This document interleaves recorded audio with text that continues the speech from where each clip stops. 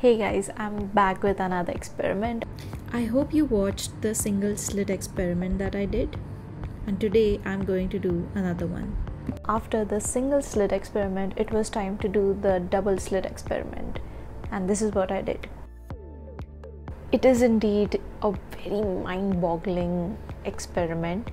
I used the most simple things lying around in my house. So what I did was I used a vernier caliper, and to create two slits, I pasted a lid between the caliper, and yeah, it just created these two slits, and that's it. Okay, let's get started. So in the double slit experiment, we have a screen with two small slits. Behind it we have a light source. I used a laser light.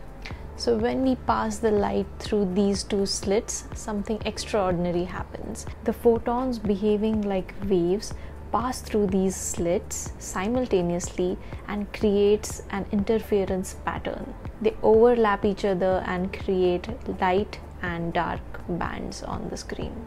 This mind-bending phenomenon suggests that particles have wave-like properties and also interferes with each other.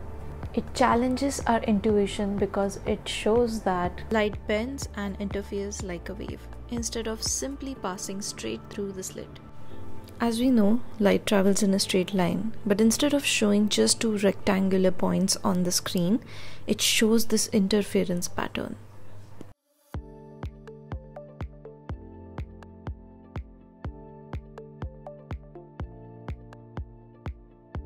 I hope you enjoyed this video as much as I enjoyed working on this experiment, and yeah, until next time.